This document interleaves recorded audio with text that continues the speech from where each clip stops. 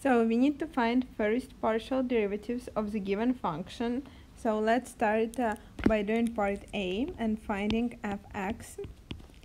So fx equals the derivative of negative 3x to the fourth power plus 6y squared minus 11 with respect to x.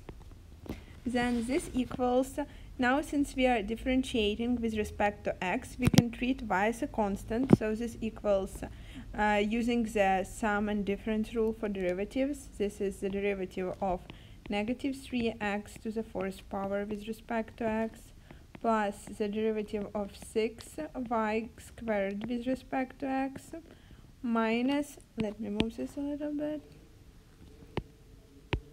minus the derivative of 11 with respect to x. So this equals, the derivative of negative 3x to the fourth power is negative 3 times 4x cubed. We have used the power rule here. Plus, here we treat y as a constant, so the derivative of 6y squared is the same as the derivative of a constant, which is 0. And finally, the derivative of 11 is also 0 because it's a constant.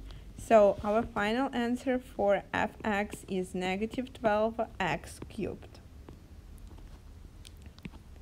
So this is first order partial derivative with respect to x. Now let's find first partial derivative with respect to y. It equals the derivative of negative 3x to the fourth power plus 6y squared minus 11 with respect to y.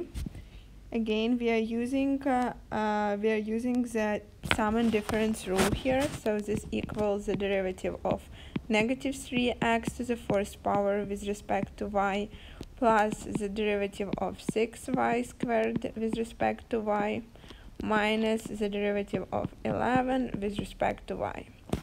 Then this equals, so here we treat x as a constant, then the derivative of negative 3x to the fourth power with respect to y is just 0. The derivative of 6y squared with respect to y is 6 times 2y.